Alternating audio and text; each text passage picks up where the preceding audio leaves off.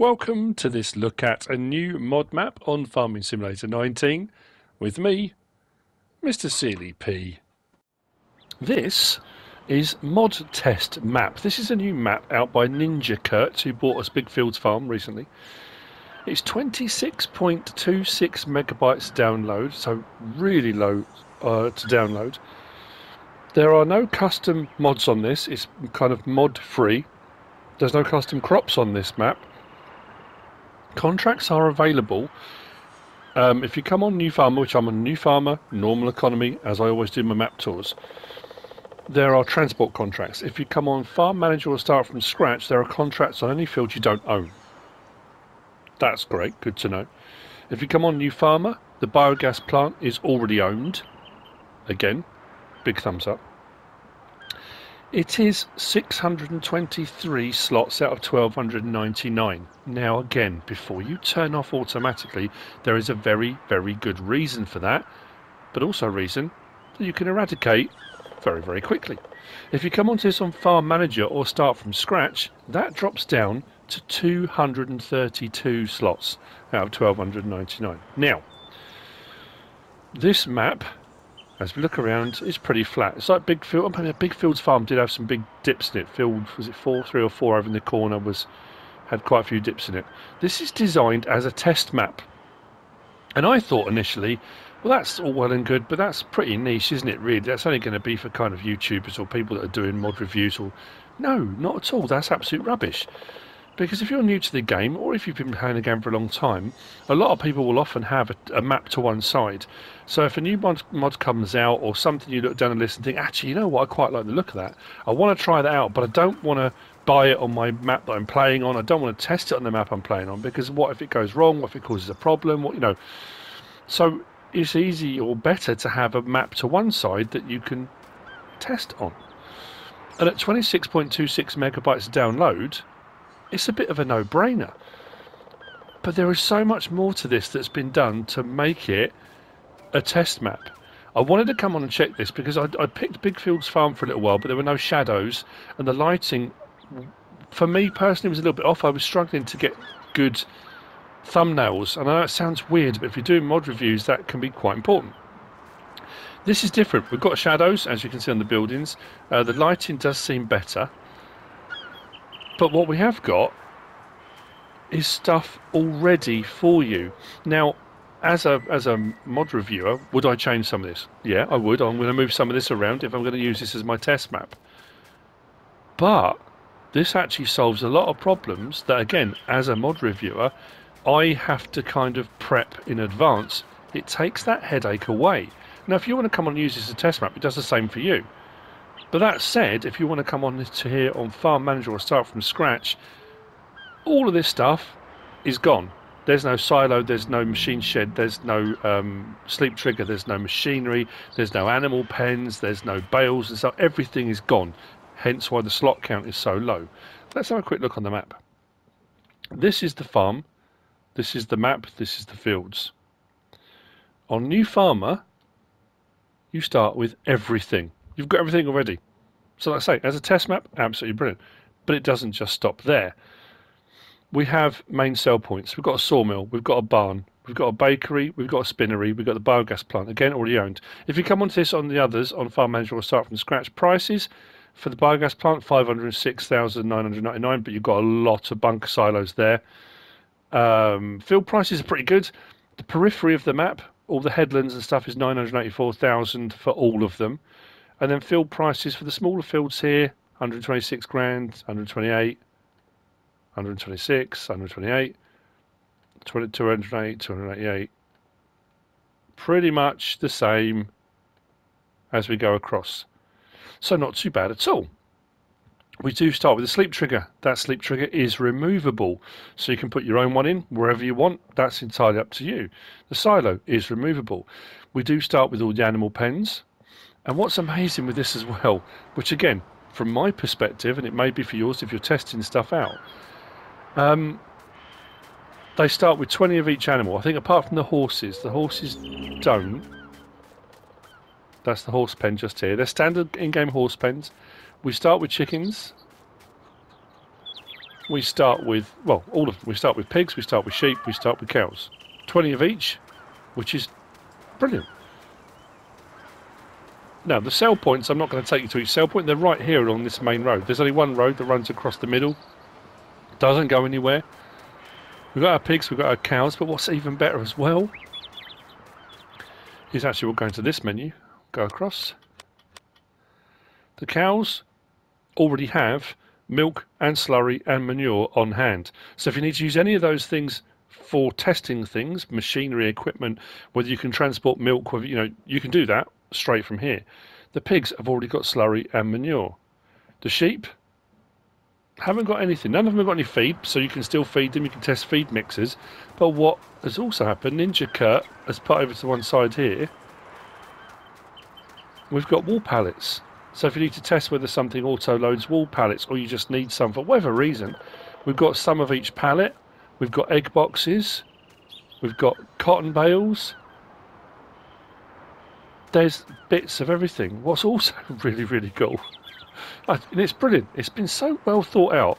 The sawmill's right here with a little clump of trees. Not too many, but if you get any forestry equipment, you can test out the forestry equipment on the little bit here. Now, could you make this into more of a map? Of course you can. The beauty of this being, because it's flat, if you come onto a farm manager or start from scratch, with a 232 slot count, you can do landscaping, you can add in your own forest, you can change the field shapes, you can do whatever you like. Placeable shouldn't be too much of a problem. It is pretty flat. I can't see why things wouldn't place. We are going to grab a vehicle and have a quick look at some, because there are some other features of this, again, that for me personally, I think are absolutely brilliant. It's just a clever, it's just a clever idea. I think it's brilliant. Let's have a look at what we start with in the menu first, shall we? Let's go to garage. We start with a Valtra N174, a John Deere 6250, a John Deere 6155, a Fendt 1050, a Case 9240, a Krone Big M450 for mowing. See, I mean, tons of equipment. Agrana HKD 302, two of those. Strautmann SCK. We've got the header for the harvester. We've got a corn header. We've got a cultivator. We've got a seeder. That's the seeder slash plant of the Great Plains YP2425A, which means you can pretty much put anything in the ground you want. Fertilizer spreader, we've got a weeder, we've got a loading wagon, baler, water container for animals, front loader equipment. Then we've got the cow pasture, pig pasture, sheep pasture, horse paddock, chicken coop, silo, easy shed. We've got the static wood chipper, which if you don't need that or want that for anything, you can always get rid of that. We've got a pressure washer and we've got the farmhouse. So we do start with an absolute ton of stuff.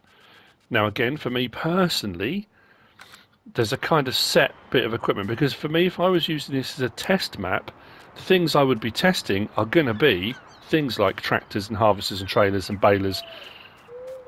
But there's always going to be things you might want to test out.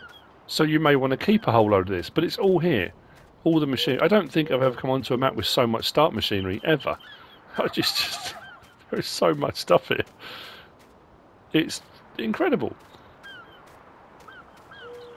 Is there much to the map? I know people say, "Oh, the map's boring, the map's flat." Then customise it, landscape it, do what you want to it. But that's not the point of this map. The point of this map is that whole concept of testing things out. Let's grab. I don't know. It doesn't matter which one we grab. Let's grab this one. I'm going to show you some other features which I think are absolutely brilliant. Let's go this way. Now, all the fields we own, I'm pretty sure it says on here, there is one of each crop. So every crop we've got standard in game, not all the extra ones. There's one field with each crop in, ready to harvest. So if you get a mod come out for cotton, there's cotton ready to bale. If we get any kind of harvesters, you can harvest any crop you like on here. There's a grass field just here, so if there's stuff you want to show off for mowing, that's here. You know, again, very, very clever idea.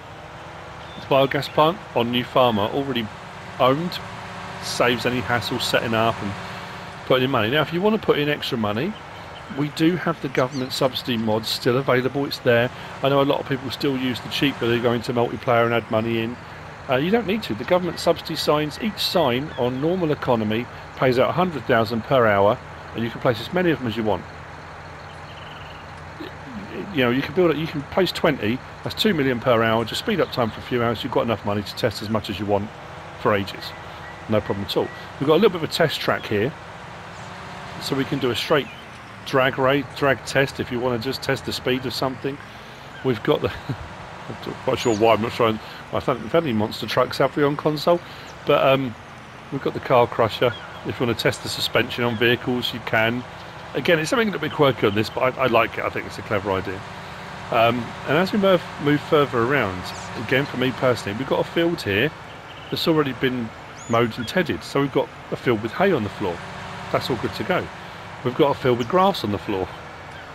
So if you want to bale or windrow, or you want to show off a tedder, we can show off the tedding here on a grass field. If you want to bale or windrow hay, you can do that. That's all good to go already. But then what we've also got, I can't stop smiling. It's one of those weird things. Why has this not been done before? It's a very clever idea. We've got a field here already cultivated. So if you want to show off seeders that aren't direct drills, you can use this field. If you want to show off ploughing, you can use this field. If we go another one over, we've got a field that's just been harvested, and we've got straw swaths left behind. So if you want to show baling straw, collecting straw, using loading wagons, anything like that, you absolutely can here. But then what you can also do on this one is you can show off, again, cultivators, because that one's already cultivated, but you can show cultivators on here, because this is a field that's just been harvested. Either of those fields, I think we can show fertilising, and then we've got a field of sugarcane, again, all ready to harvest. So you get any sugarcane equipment, we can jump straight on, and you can do a bit of everything. So as the test map goes, I think it's great. Would I tweak a few things here and there? Yeah, I absolutely would.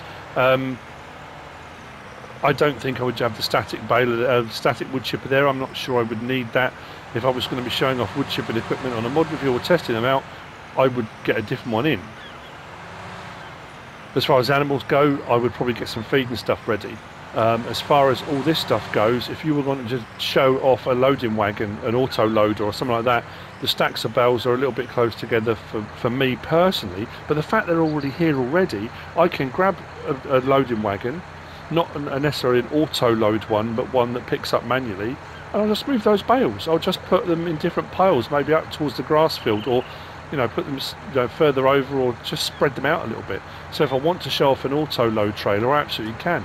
But we've got everything. We've got the straw, we've got hay, we've got silage bales, grass, and we've got hay at the end, round and square of each. You've got the potential to do everything. Why would you need this map? Well, for the reasons I've already stated. It's a good idea to have a test map. And in all honesty, the beauty with this as well being that at 26.26 megabytes, you can have this installed all the time. It's not going to take up a huge amount of room in your mod hub to have it and to have it installed. But also the beauty behind it being, if you do some landscaping, or you do install a mod, or you do something that causes a game crash or a clash or a problem, doesn't matter. Delete the save game, go again.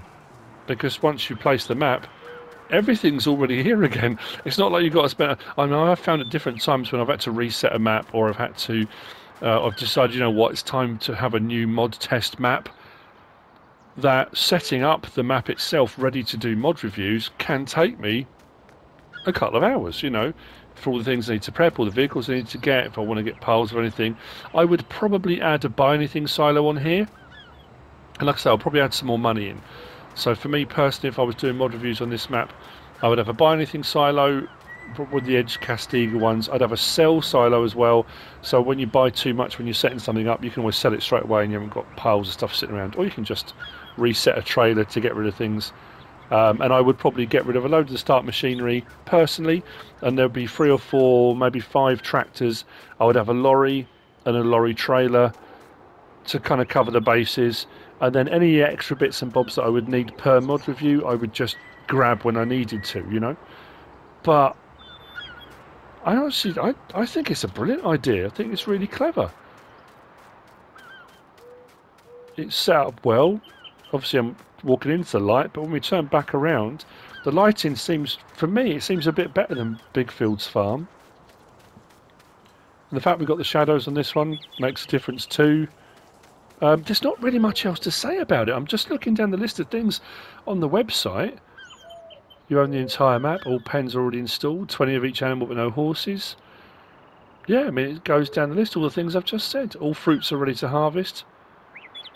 There's one with straw to collect. Cultivated field ready to plant or plough. 25 trees. Wood crunch. Yeah, it's all there. All the stuff we have talked about. And that's it. I'm just looking up at the time now thinking, is that one of my fastest? Is that one of the fastest map tours I've done? There's not much else to see. If we go back to the map, we scroll back across and zoom back out. There are no roads anywhere. There's this main section here. That's the whole point. It's a test map. But again, if you come onto this and think, yeah, but I don't want it to be a test map. I like the idea. Then put your own roads in. Landscape it. Put some in. Give yourself some hills, smooth them out, do whatever you like. Add some more trees in. With the download as low as it is and the slot count as low as it is, why not? Make it your own. So there you go. That's Mod Test Map by NinjaCurt. Cracking idea. I hope you found this useful and informative in some way, shape or form. If you have, give us a like. If you don't subscribe yet, please do. If you want to leave a comment, feel free. And if you want to share this video, then please be my guest, whatever you should choose to do. Thanks for watching.